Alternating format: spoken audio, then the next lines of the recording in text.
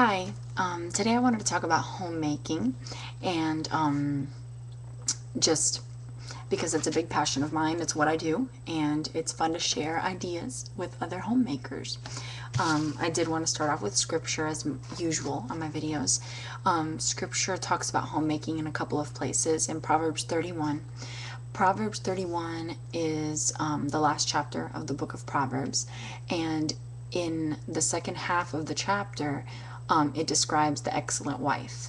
It is not a realistic woman, it is an ideal woman, which we could never be, but we want to strive to be like the woman described there, because the woman described there is excellent and we want to be excellent. We're human. There's no way we can do all the things she does. If you read it, it's almost humorous. She's like, she must never sleep because she does everything under the sun. It's amazing.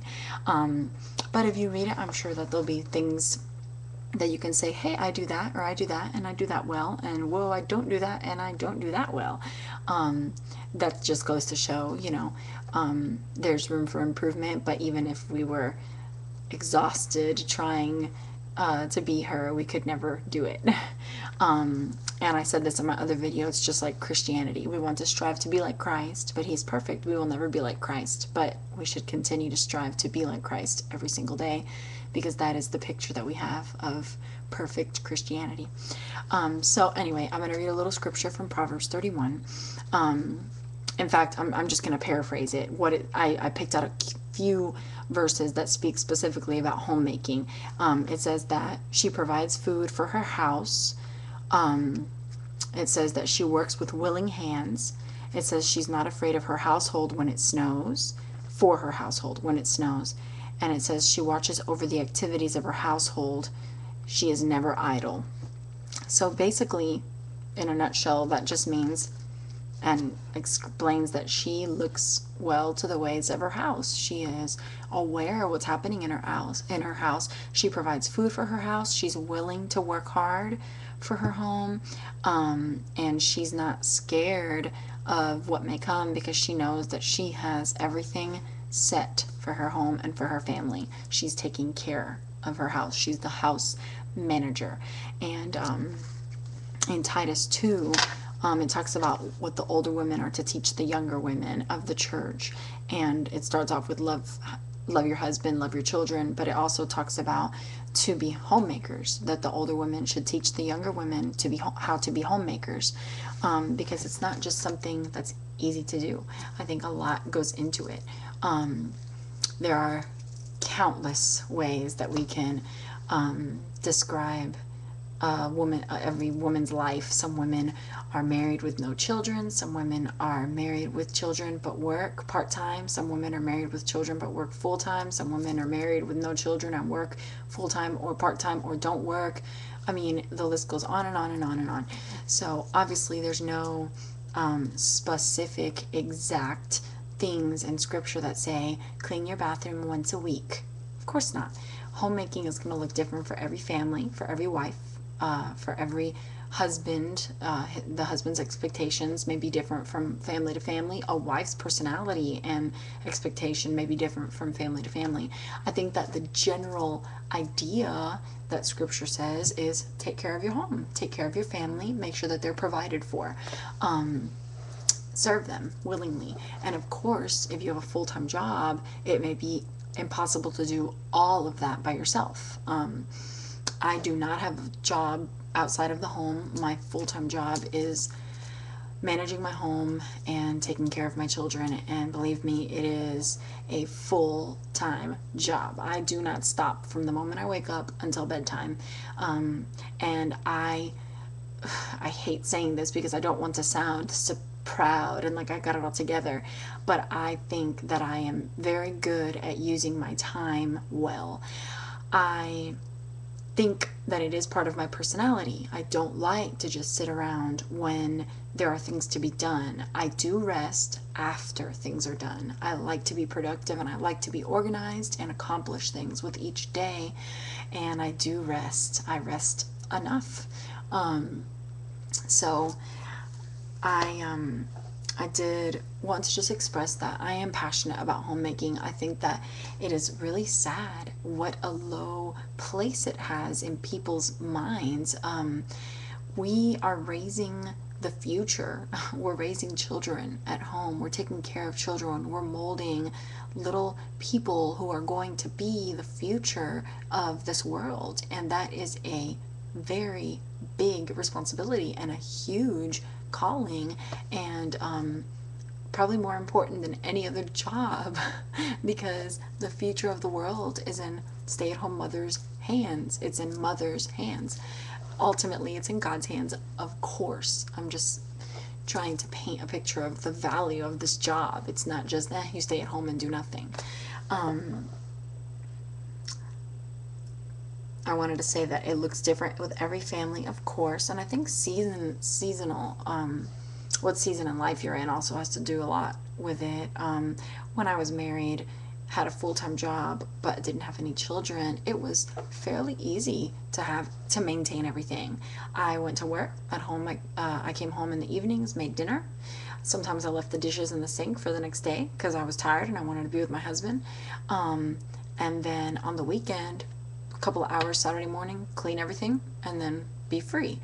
It's very different once children come along. You don't get to sleep in anymore. You don't have hours of freedom. You really can't predict your schedule because just when you think you're going to have an hour to yourself, one of the children wakes up early or whatever, you know. Very different with children. So when you have children, depending on their age, things change. If you have a newborn, you're not sleeping at night. You want to sleep during the day when they're asleep, so you may not have the time to clean or whatever, you know. Then you have toddlers who are running around getting into everything. I'm finally at a season where both of my children are sleeping about 3 hours in the middle of each day, and so now I finally feel, after my second born, that I'm finally in a place again where I'm able to maintain everything and have extra time for myself. Before, I was barely maintaining everything, and then gradually I was able to maintain everything but didn't have time for myself, and now I'm past that. Now I do have time for myself and I can maintain everything. The way I break things down in my home, I have, as categories, I have groceries, I have laundry, I have folding and putting away laundry, I have ironing for my husband, I have cleaning the bathrooms, cleaning the kitchen, dusting, and cleaning the floors. So I have like 8 categories, and I do those one thing each day. I never try to do everything in one day because that's just not going to happen. Because I do try to do things while the children are sleeping, but I also like to rest. What else? And it's really helpful, I think, to think of things like daily things are things like having the dishes clean, tidying the house and organizing things, and cooking. Those are the things you do every single day. Then there's things that you do weekly, laundry, folding clothes, ironing, cleaning, groceries. And then there's things that I do even further apart, like shaving the dogs. I have 2 dogs, so I groom them and bathe them. I don't do that every week. I do that more like once a month. And then there's some random errands that pop up, you know, in life, and that kind of throws you off sometimes, and you gotta do those and then catch back up, you know. But those are irregular weeks, and I think the priorities for me are usually clothes and food. As long as clothes and food are taken care of, everything else takes the back seat. When I have time again, then I catch up. Third in line would be bathrooms. And then I really try to take on things that my husband can't do while he's at work. Like if he has random little things that he wants information on or researched, I do that for him. I'll do thank you notes for people that send us things, him or me. I'll keep up with birthdays and send birthday cards. I'll keep up with the finances. I do the budgeting. I have little charts and stuff like that I'll keep track of what we're spending, and anything like that my husband needs done that he can't do because he's at work. By the time he gets off of work, everything's closed, so I take care of those things during the day. And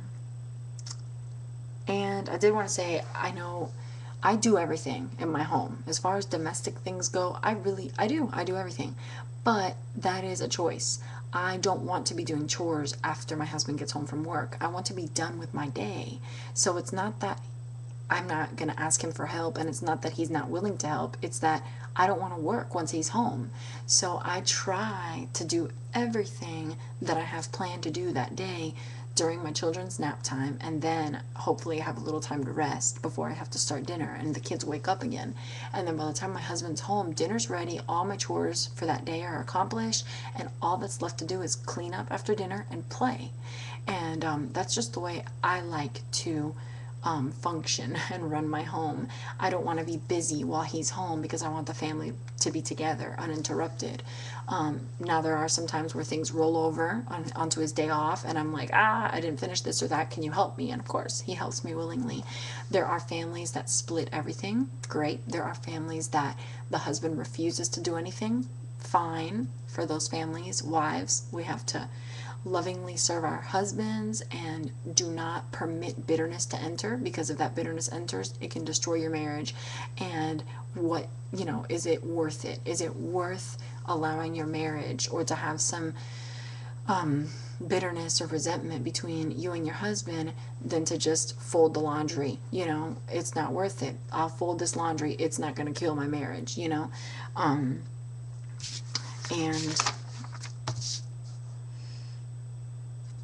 something I'm very convicted about when I do feel lazy, or like I just want to lay around and not do anything. Because even though I do like to be productive, there are some days where I'm just tired and I don't want to do anything because my show is on or whatever. I want to sit down and just watch Netflix for an hour. But I think about my husband at work all day long. He gets a 15-minute break in the morning, a lunch break for 30 minutes, and then another 15-minute break. Together, that's an hour, and I have 3-hour chunk in the middle of the day, I just think about him working and how he is entrusting me with a job to do at home. I want to do it well, and I want to use my time well. If I'm just sitting around, that creeps into my mind, and I need to get up and do something, because I want him to come home and see my wife is using her time well. My wife is using this blessing that I am at work all day, giving her the opportunity to stay home, manage this home, and raise our children. And she's using the time well. And I want to work unto the Lord. I don't want to be idle. I don't want to waste away. I want to do things that have a benefit for others now and in the future, instead of just wasting my time away and not doing anything important. And that's it, really. I mean, if you have questions or comments, please feel free to leave them. I think this is a fairly easy topic because every family is so different. I think the foundational things we need to stick by are: use your time wisely, be productive, do not be idle, and serve your family with love and joy, work unto the Lord, and make your home a place where your family is taken care of. Food, clothes, and environment. A warm, comfortable feeling. A place where they can find refuge. And those are the major points. That's going to look different in every family. And that's okay. Because if we were all the same, how boring would that be? So that's all I have to say. Thank you and have a great day.